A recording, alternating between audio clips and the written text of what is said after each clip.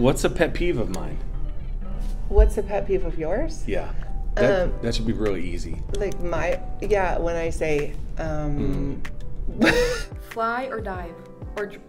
Fly or drive? Definitely drive. Love road trips. If you could take us on a fun trip anywhere, where would we go? I know where we'd go. Italy. Yeah, maybe we would. Or stop in England on the way. A European tour of tour. Europe. Okay, fly or drive? Fly. Vanilla or pumpkin spice? Vanilla. Christmas or Easter? Christmas. Huskies or cougars? Cougars. Mountains or oceans? Mountains. Stay in or go out? Depends on my mood. I feel that, yeah. Because some days I'm just sick and tired of people, but then like other days I just want to be around others and stuff. Mm-hmm. Yeah. What is my go-to snack? Your go-to snack? Yeah. It would be chips. Something Salty, and then you got something sweet with it. What's a pet peeve of mine? I have to actually think of one. When I ask you if you hate me. Yeah.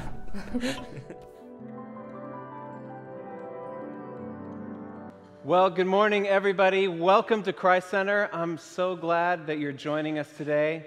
If we have not had a chance to meet yet, my name is Tim, and I'm one of the staff members here. Usually I'm working with the staff and the budget and kind of the operational side of things, but today I get to be with you and to just share a little bit as we're working through the series that we're in. We're in a series right now that's called HomeTeam, and this series is all about relationships. How many of us know that relationships really matter, like a lot? Relationships are what make up the fabric of our lives. And when our relationships are going well, we often feel good about life. There's a sense of unity, of harmony, of peace, what the Bible would call shalom, which we'll talk about in a second. But when our relationships are not going well, we can feel this inner dissonance, this pain, relational strife, and that can lead to isolation and loneliness and even long-term damage. And we can kind of feel it in our culture right now. We're so, polarized. You can feel that dissonance, and it's affecting our relationships. When our relationships are not going well, we feel it. The former U.S. Surgeon General recently wrote an article in the Harvard Business Review titled "Work and the Loneliness Epidemic." He writes that the most common pathology he saw as a doctor was not heart disease or diabetes or cancer. It was loneliness. Just people alone. He says it has more than doubled since the 1980s, that well over 40% of Americans report suffering from loneliness at significant levels. And experts expect the actual total is considerably higher because people are just reluctant to say, I feel lonely. And with the recent pandemic and the rise of social media and technology, we are seeing loneliness and relational isolation climb to staggering heights in our culture. And more than ever, people live apart from family, apart from friends. And that's particularly true in large cities. People do not move to the city for relationships. They do it for opportunity, money, jobs, education. But loneliness can really be fatal. He writes, it's worse for your health than smoking 15 cigarettes a day, and it crushes the soul. That's why we have small groups here at Christ Center, because we believe in community, and that's why our small group's motto is join a small group or die. Just kidding, that's not actually our motto. But the point is that relationships matter. Your relationships matter, and they matter a lot. They're the fabric of your life. And guess what? Relationships matter to Jesus. A new command I give you, Jesus said. Love one another as I have loved you, so you must love one another. By this, everyone will know that you are my disciples if you love one another. Not that you can out-argue anybody, not that you're so smart, just love. Dallas Willard is quoted for saying, God's aim in human history is the creation of an all-inclusive community of loving persons, with himself included as its primary sustainer and the most glorious inhabitant. With billions of people in the world, somebody ought to come up with a system where nobody is lonely, where everyone can have community, a home team for everybody. And somebody did. And it's called the church, actually. Many people, when they hear the word church, think of a place you go like this, like a building, for a service that you attend. But Jesus had much, much, much more than that in mind. Not a biological family, but a spiritual family, a literal family. One time he was told that his mom and his brothers were looking for him, and this was his response. Jesus said, "Who are my mother and my brothers?" Then he looked at those seated in a circle around him and said, "Here are my mother and my brothers." This is a pretty shocking thing to say, especially in the ancient world, which was a very tribal society. Whoever does God's will is my brother and sister and mother, is what Jesus said. Jesus came simply to start a family, God's home team, and everybody's welcome. Nobody's perfect. And with Jesus, anything is possible. And that's why we're doing this series, because your relationships matter, and we want Kashmir and the Wenatchee Valley and beyond to be a place where God's shalom, His peace, His sense of order lives and dwells among us in our relationships.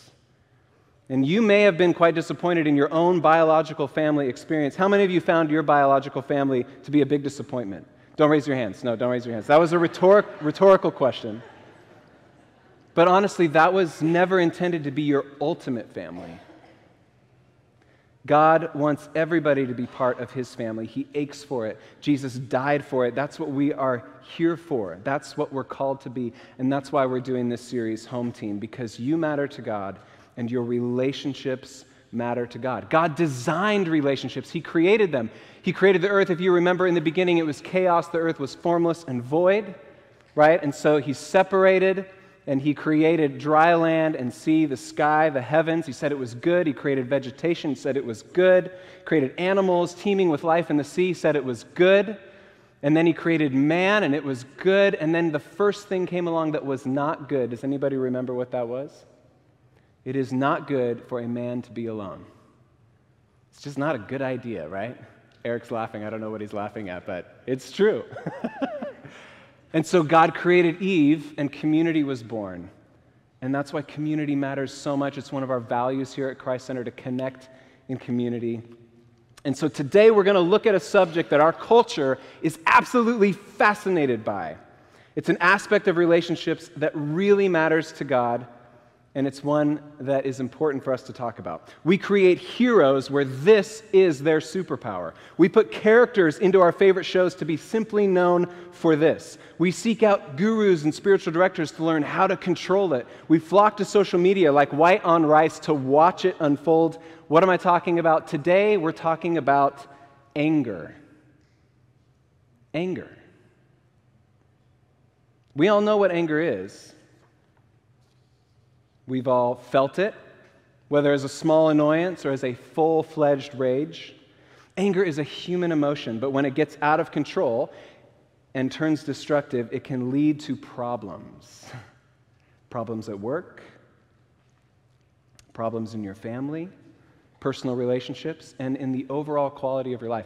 Thanksgiving is coming up. That's another reason we're doing this series. We're all going to be sitting around the table with our families, right? And the potential for anger, for misunderstanding, for deep dissonance, the potential there is really high. But thankfully, God has some things to say about this that can really help. Has anyone here never been angry before?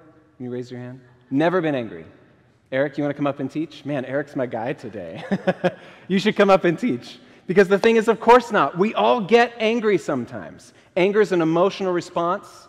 I don't believe that it's morally wrong. In fact, it can be useful as an alarm that something is wrong inside. Here's an example. I have two kids, 8-year-old named Micah, that's our daughter, our 5-year-old son named Blaze.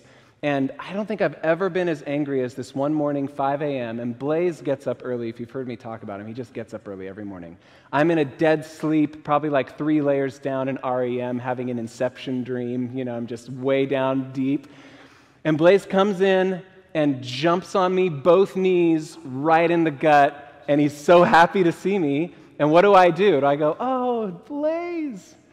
No, my body has a physiological reaction where I'm so jolted awake that I jump up and I'm turning from Bruce Banner into the Hulk right before his very eyes because I feel alarmed, I feel angry, I feel disturbed. And he's like, oh my goodness, what have I done, right?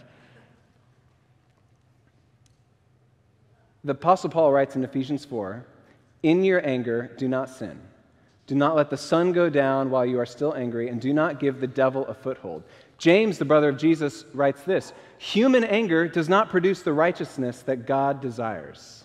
So anger produces things in our lives, but it does not produce what God wants for us. It does not produce His righteousness. Paul writes, if it is possible, as far as it depends on you, live at peace with everyone. It doesn't produce what God wants in our relationships. It doesn't create a flourishing, peaceful life like Paul's writing about, a life of contentment that Paul instructs us towards. Anger will not produce that peace with everyone life that God calls us to. Anger produces things in the life of John Wick, maybe, or the Hulk, revenge, destruction, hurt. And there's a reason that we kind of like watching these shows, right? You feel a little bit like interested. And I think that the real reason is because there's something wrong with our world at a base level, and it's called sin, and we want to see it set to right? We want to see justice. We want to see things put back to right, but ultimately that is reserved for God. Only God's anger can create righteousness. But I got news for you today, yours and mine cannot. It's just not possible. Generally, what anger produces in our relationships is actually the opposite of what the Holy Spirit wants to produce in our relationships right here in our community. Think about the fruit, the produce of the Holy Spirit that lives in us. Think about it. You can say it with me if you want. Love, joy, peace, patience, kindness, goodness, faithfulness, gentleness, self-control. Some of you get a gold star, and then people that didn't say it get a double gold star because everybody's welcome here. It doesn't matter if you know it or not. I guess when I think about what anger produces in me, it sounds kind of like the opposite of that list. I don't know about you. I'm pretty sure my home team, my closest relationships, my family and friends would tell you when I'm angry, I'm actually less loving, right? I'm less joy-filled. I'm less peaceful. I'm less patient. I'm less kind. I'm less good to be around. I'm less full of faith. I'm less gentle. When I'm angry, it's like I'm barely hanging on to self-control. I was in traffic the other day.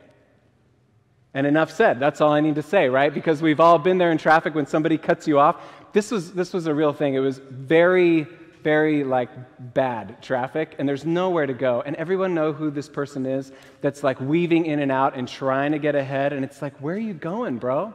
Go around on the right. That's fine, but you can't get there. Eric, maybe that's you. You're looking at me. It's probably you who's always doing that. No. But I was so angry, so frustrated. It was just this injustice. What are you going to do? I'm in the fast lane. There's somebody in front of me. I mean, I honestly came this close to giving them the one-way sign, if you know what I mean. But I didn't. But anger is in our nature, and God wants to give you, this is the key, God wants to actually give us a new nature, a holy nature. In fact, Jesus said that being angry with someone and lashing out against them is the same as murder. That calling someone a fool or an idiot leaves you just as guilty and just as subject to destruction as if you were to kill someone. Can you believe that? I don't know if I actually believe that. But that's what he said. Now, those words from him are in Matthew chapter 5, and what he is doing here in what is famously known as the Sermon on the Mount is resetting the law for God's people. The religious leaders of the day were so concerned with appearing righteous, for checking the outward list, but inward, not paying any attention. And they were missing the point of God's law, which was all about inner health, inner love, a new nature. Jesus said in that passage, that you can tell a good tree because it produces good fruit of the nature, right? Every tree produces fruit according to its nature. A bad tree produces bad fruit. A good tree produces good fruit. And that whole passage of Scripture is about getting a new nature. A new nature. Jesus said, "You have heard that it was said, 'You shall not murder, and anyone who murders will be subject to judgment, but I tell you that anyone who is even angry with a brother or sister is already subject to judgment. You see, his aim here is to call people to true holiness. Holiness that is not achieved by just outward behavior. Do not murder. If you don't do the deed, then you're good, which is what the Pharisees, the teachers of the law, were all concerned about, what they looked like on the outside, but not paying attention to what was going on the inside. And the fruit that was coming out of that was not good. Jesus was calling us to a holy nature, a new nature from within, and God wants us to become a new kind of people who are healthy and whole and holy. Slow to speak and slow to become angry is what the book of James says. God wants us to become the kind of people who get rid of all bitterness, rage, anger, brawling, evil speaking, along with every form of malice. That's what the book of Ephesians says. God wants us to receive his nature. The book of Psalms says this about the nature of God. The Lord is compassionate. He's gracious. He's slow to anger. He's slow to anger. Abounding in love. And maybe you're here today and you just need to hear this. I don't know where you're at or where you think you're at on the moral scale of humanity, but I don't think God is angry with you. I don't think God's angry with you. I think God is the most patient, loving person to exist. And I believe he's here right now. And maybe you grew up in a home that was full of anger. Maybe you grew up with a parent figure that left you emotionally scarred, damaged. I just want you to know something. God is not angry with you. He loves you, and he stands ready to meet you wherever you find yourself today. And the good thing about God is he'll meet you there, but he never leaves us there. He always invites us to a next step. That's why one of our values at this church is to follow Jesus. Because you can meet Jesus wherever you're at, but he's going to invite you to follow him, to take a next step. And we see these characters of God, these characteristics of God in the life of Jesus himself. How many opportunities for what you might call and I might call just or righteous anger did Jesus have? After his first sermon, when the crowds drove him out of the temple to the edge of the town to kill him, after the religious leaders set trap after trap after trap for him, when he was betrayed by his close friend, Judas, when he was wrongfully accused, when he was hung on a cross, what did he say? Did he get angry? No, Peter got angry, and he rebuked him. He hung on the cross, and he said, Father, forgive them, they don't know what they do. There's one sort of famous story in the Gospels you may be thinking of, one time where we think Jesus might have gotten angry, although it does not explicitly say that he was angry. This story is mentioned in Matthew 21, Mark 11, and John 2, where Jesus goes into the temple and drives out the money changers with a whip that he braided himself, by the way. And John quotes a psalm when describing it, saying, "Zeal for your house consumes me. Passion for your house consumes me." But then according to the account in Matthew and Mark, Jesus immediately sits down and begins healing everybody and teaching. And again, the anger of God always finds a way to lead to quick action, restorative action in righteousness. The first time that we see God expressing anger is with Moses and the children of Israel. You can go back and take a look at that story. But immediately he sets out a plan to fix things and to change things. He's slow to anger. I think the goal for you and me is for our home team to be like this, to be like God, to be compassionate, gracious, slow to anger, and abounding in love. Just think about that. If we were the kind of community, the kind of church, that if you're at Thanksgiving with your family, what do they think about when they think about you? Oh man, when I think about Eric, I think about him being compassionate. He's slow to anger. He's abounding in love. That's the kind of characteristics that we want to mark our community in our pursuit of Jesus, of following Jesus. So, here are three things that I want to encourage all of us to do when it comes to anger. And anger is something that I've also wrestled with, I'd say, my whole life. And so I'm a work in progress myself. I'm not perfect. I am a sinner. My family can tell you, yep, we've seen Dad get angry. In fact, Blaze, my son, sometimes will even correct me. I'll get really angry, and then he'll come back later and say, Dad, you know, what might have been, I'm not kidding, he's 5 years old. He's got wisdom. He'll say, Dad, you know what might have been better? maybe we could have just sat down, like played a game and talked about it. It's literally, he has said that to me, and I look at Brittany, and I'm like, man, my pride is so wounded right now, because that's a good idea. So just 3 practical things that we can all do in our home teams, with our relationships as we're going to Thanksgiving. And you may be even thinking about a relationship right now that's a little strained, dissonant, where you don't feel like there's that peace of God. And here's the first thing, the very, very first thing, the place to start, is be filled with the Holy Spirit. Be filled with God's Spirit, which he makes available to us. In that Sermon on the Mount, when Jesus was talking about, you've heard it said, do not murder, but I say, do not get angry. You've heard it said, do not commit adultery, but I say, anyone who looks at a woman lustfully has already committed adultery with her in his heart. When he goes through this list, he says at the end of that, be perfect, therefore, as I am perfect. And it's like, man, how can I possibly do that? But he was pointing, driving to the cross. Even in that message, driving to new creation, which he was going to pioneer himself through his death and resurrection.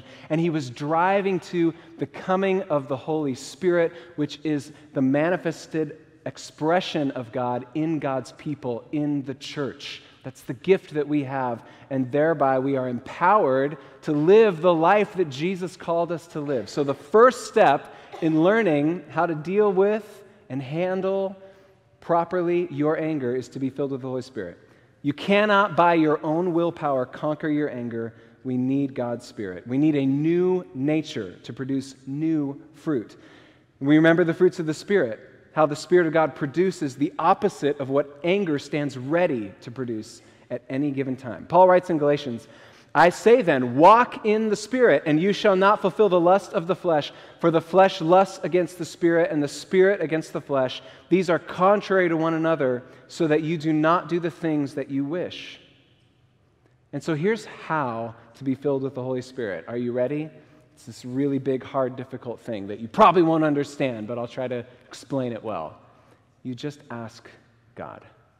You just ask God. Jesus said in the Gospel according to Luke, if you being evil know how to give good gifts to your children, how much more will your heavenly Father, who's perfect, give the Holy Spirit to anyone who asks?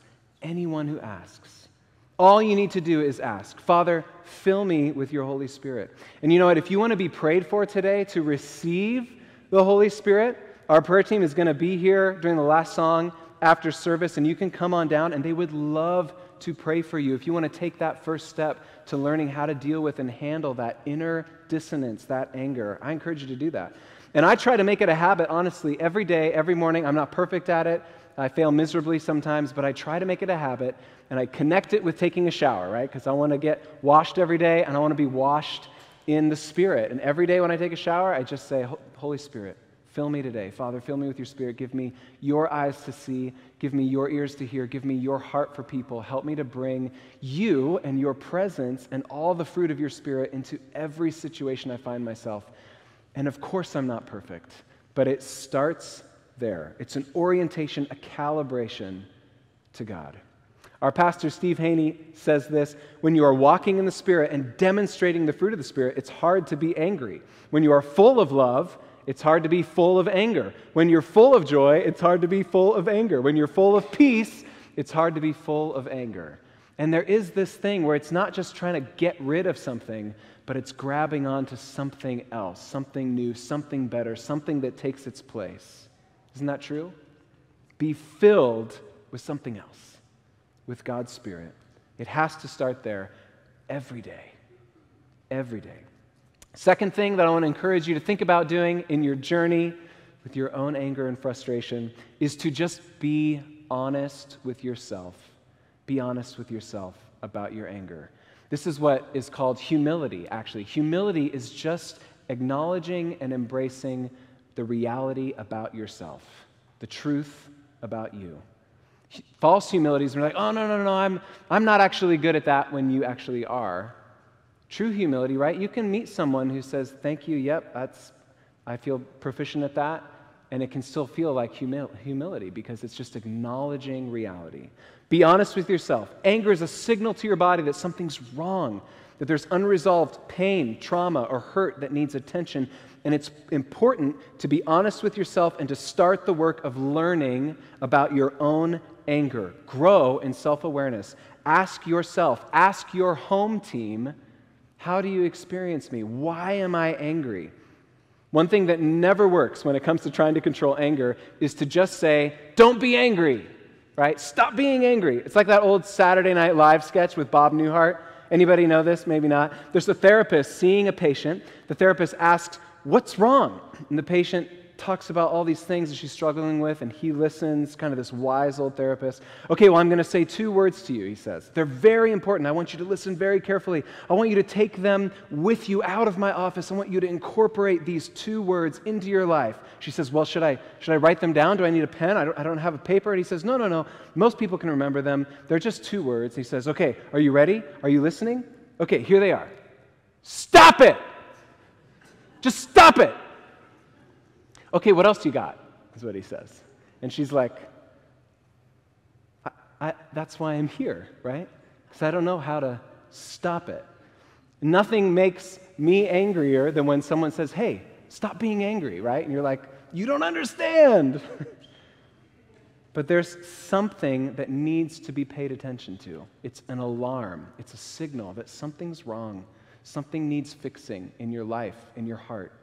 When I was a kid, I grew up right here in Kashmir, up on Rank Road, and I would spend hours playing outside in the hills, in the orchards. At that time, it was all orchards. Now it's like all houses, which is a great idea. Maybe you own one of them. But it was all orchards, and one of my favorite things to do was to find a big rock and flip it over and see what was underneath, right? There's the creepy crawly things. There's, if you're lucky, there's a couple roly-polies. There's some worms. I think that's kind of like anger, because anger is a secondary emotion. Anger is always hiding something else that's wrong. Anger is like that rock, and it's hiding things you probably need to know about and pay attention to and learn about. Here's an easy pattern for me when I'm trying to learn about anger or notice it. I feel angry. You can just think about this or write it down. Pause, breathe, and pray.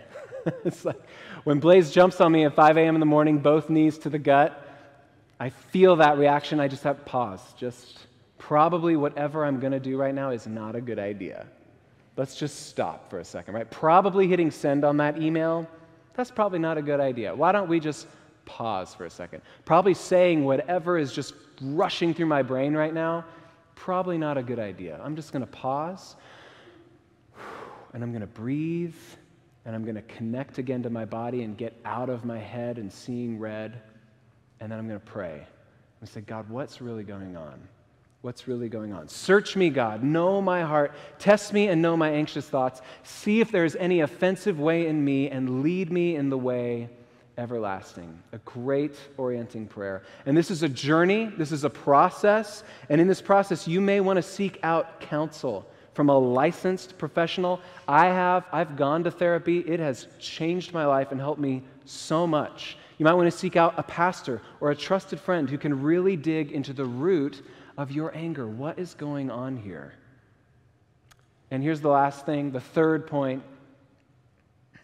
Be committed to repair attempts. Be committed to repair attempts. This is another way of saying, an unchurchy way of saying, be committed to reconciliation, of always going back. Because when we're angry, it creates rifts in our relationships, right? We hurt somebody, we feel hurt. Jesus said, if you're taking your gift to the altar and there remember that your brother or sister has something against you, leave your gift there. First go and be reconciled to them. Then come back and offer your gift. There's this idea that God cares actually more than your songs, more than raising your hands in worship, more than going to church every Sunday. God cares about reconciliation. And that can only come through being committed to repair attempts. The key is we have to stay committed to it. John Gottman is one of the premier minds on relationships in our day. Maybe you've heard of him. He's done incredible amounts of research on relationships and can boil down some key predictors in relationships that signal if a relationship is going to survive. Have any of you heard of John Gottman before? Okay. And one of those key signals, those attributes that is in surviving relationships, is that both parties are committed to repair attempts. We try. At least I show up, right? And maybe you're sitting here thinking and listening, man, when's the last time I went to my spouse and said, hey, honey, I was wrong. I messed up. You went to your best friend and said, you know what, we fought about this. Maybe I was wrong. I want to at least try to repair something here. Or you go to your parent because they yelled at you and you feel really hurt and you go, hey, you know what? You really hurt me and I want to repair. I don't know how. But commit to repair attempts. Let's be a community where we commit to repair, where we don't just let it fester, where we don't let it go, where we don't give the devil a stronghold in our relationships. It's an incredible resource, the Gottman Institute for Relationships. You can check it out at gottman.com, actually, if you're interested in finding out more. With your spouse, try to repair. With your kids, try to repair. And if you're a parent like me, maybe you need some resources, some help in parenting. One source that my wife and I have found incredibly helpful is goodinside.com. Dr. Becky has workshops, videos, tips. It is an amazing resource if you're a parent. And she has a lot to say about making repair attempts. She says that parents who retain relationship with their kids into adulthood, the single most contributing factor is repair attempts. You may mess it up, you may blow it, you may yell at your kids, you may fly off the handle, but if you go back and say, hey, I blew it. Hey, I'm sorry. I was wrong. That's the biggest indicator. So as a community, let's commit to repair attempts. We want to be filled with the Holy Spirit. We want to pay attention to our anger and learn what's that all about. And we want to commit to always trying to repair with each other. Always trying to repair with each other, no matter what. Here's the last thing I want to say about anger. Not one of us is perfect, right? We've said that about Christ Center. Nobody's perfect. Everybody's welcome. And with Jesus, anything is possible. And I struggle with this one. I've struggled with this one for a long time. I've been chipping away at it. I'm still working at it. And I want to be honest with you about it, my family, my home team. But Jesus came to save sinners. He came to save us. He didn't come for the healthy. He came for the sick, the lost, the wicked, the messed up, the dysfunctional, the needy, the greedy, the seedy people like you and me.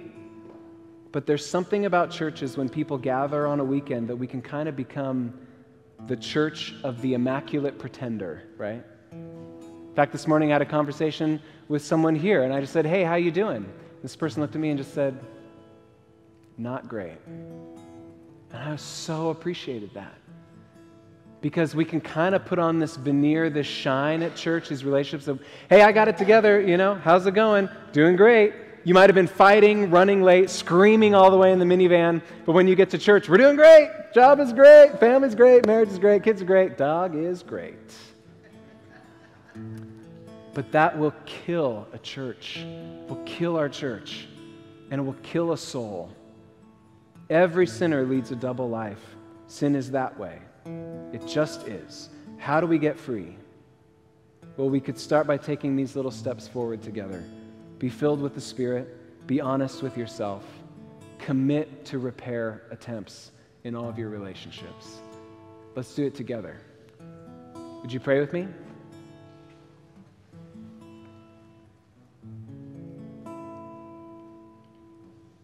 Jesus, we want to follow you. We want to follow you. We believe there's no problem in life that apprenticeship to you cannot solve. There is no problem in life that we face today that following you, Jesus, cannot solve. So God, help us to spend time with you. Help us to be filled with your Spirit. Help us to get honest with ourselves. And God, help us to commit to reconciliation, which is something you care about so much. I pray for my friends right now as we're going into the holidays. We're thinking about Thanksgiving and Christmas. God, you know the dynamics of every relationship sitting around every table, every living room. And God, you know the person that's thinking today, where am I going to spend Thanksgiving? Where am I going to spend Christmas? Jesus, would we be the kind of community where everybody has a home team, That we wouldn't just say, yes, go, be well fed and in peace, but do nothing about it. Help us to be vulnerable with each other and to rise up to meet each other's needs. And in so doing, bring your peace, your intended design for community right here in Kashmir, the Wenatchee Valley, and beyond. And we pray all this in your powerful, beautiful, wonderful name, Jesus. Amen.